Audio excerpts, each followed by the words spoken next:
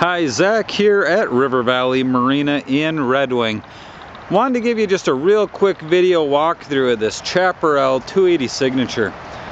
Very good looking boat sitting on an aluminum trailer, powered by twin 5-liter EFIs. Some nice updates to this boat. It's got new canvas and it's got an updated air conditioning unit. Take a walk around the outside. Nice big swim platform, nice storage trunk on the back.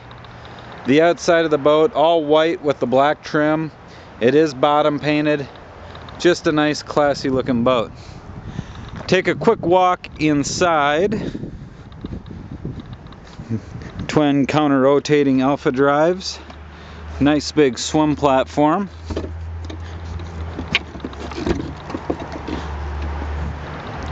Take a walk into the cockpit. Lots of seating.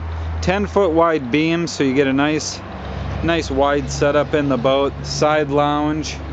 Walk through windshield. Very attractive dash. Chaparral does a great job with their dashboards. Tilt steering. Flip up bolster seats. The back seat can flip in and out, so you can have some additional room in the back. Take a quick walk down inside the cabin. Solid fiberglass lined boat. You've got a forward dinette. Can also be made into a sleeping area. And the side dinette. The upholstery in the boat is beautiful. Nice headliner in the boat. Lots of space inside this for a 28-foot boat. TV. Behind that, your control panel. The galley.